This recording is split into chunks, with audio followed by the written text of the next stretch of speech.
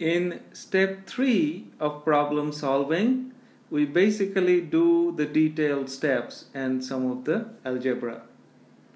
So first is we choose the right governing equation for the right geometry.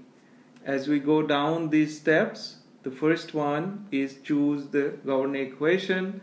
So governing equations, at least what we have done, is in three different coordinate system: Cartesian, cylindrical, and spherical.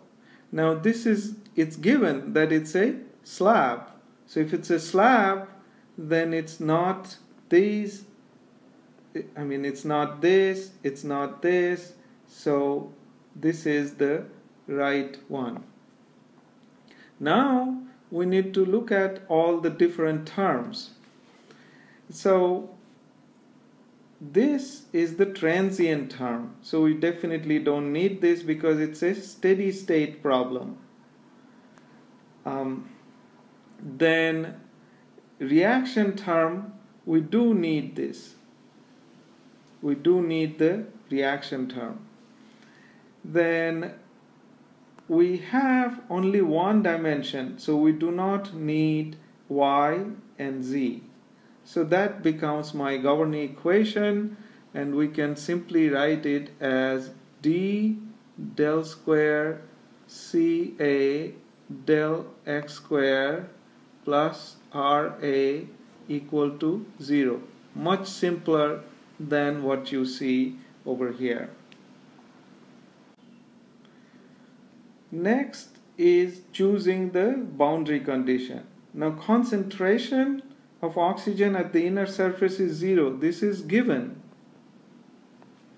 Concentration of oxygen at the outer surface is from equilibrium between cornea and air. So this has to be calculated.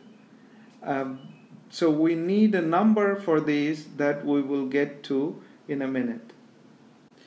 So now we need to solve the governing equation for C or Ca. A stands for the species A, which in this case is oxygen. So we need to solve this one, and so we see this is a very simple equation to solve. So we write d square Ca dx square equal to minus Ra over d.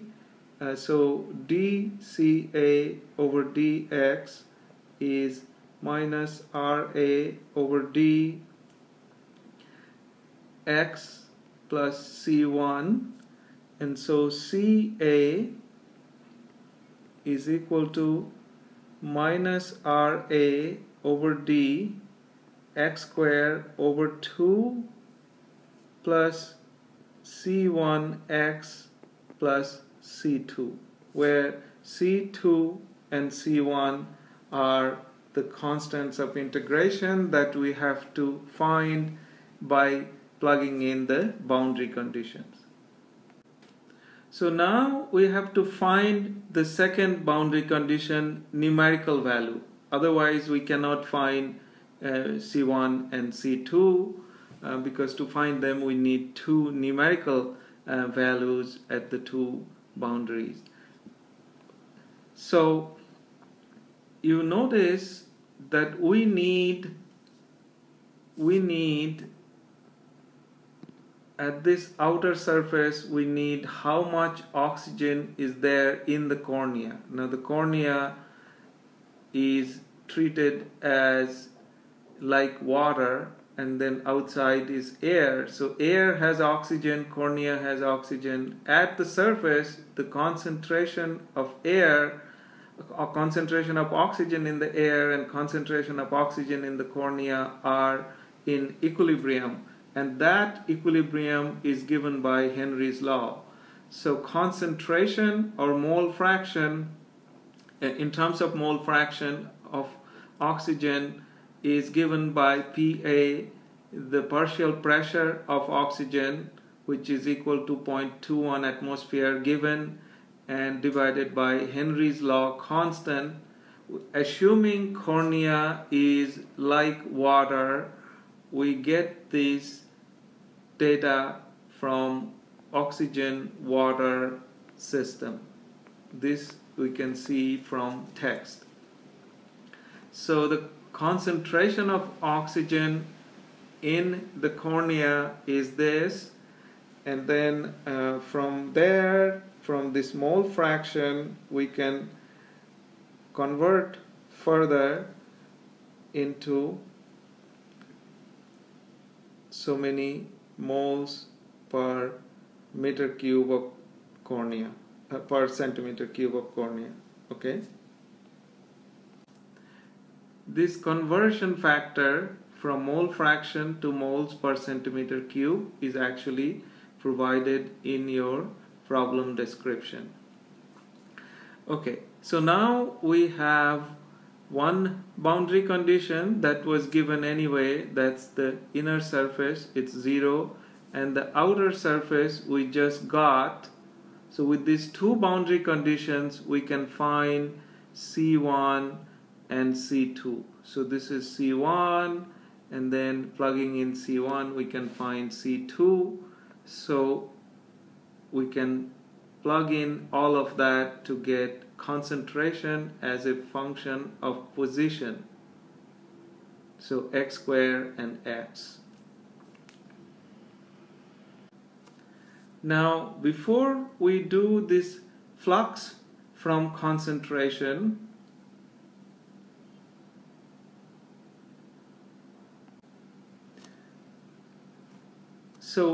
before we do this flux from concentration, note that the concentration profile we found is parabolic. So it has a square term. So it is 0 inside and some value outside. So now I want to know the flux from the concentration. Now this flux is a diffusive flux. So diffusive flux is always given in terms of Fick's law. So flux is equal to minus diffusivity times concentration gradient. That is always the definition of diffusive flux. It doesn't matter whether there is reaction going on or something else is going on. The diffusive flux by definition is this. So we simply plug in for dc dx. So this part is my dc dx, just taking derivative of the concentration equation that we just did, and then this d is the diffusivity that we plug in. So we get a flux that is equal to this value. Note that it's some mass amount and per unit area and per unit time. And you note that the flux we just calculated, it's at x equal to 0.05, so that is at this point. And so the flux, which is really the gradient is not the same everywhere. In fact, here it's going to be the gradient is going to be closer to 0.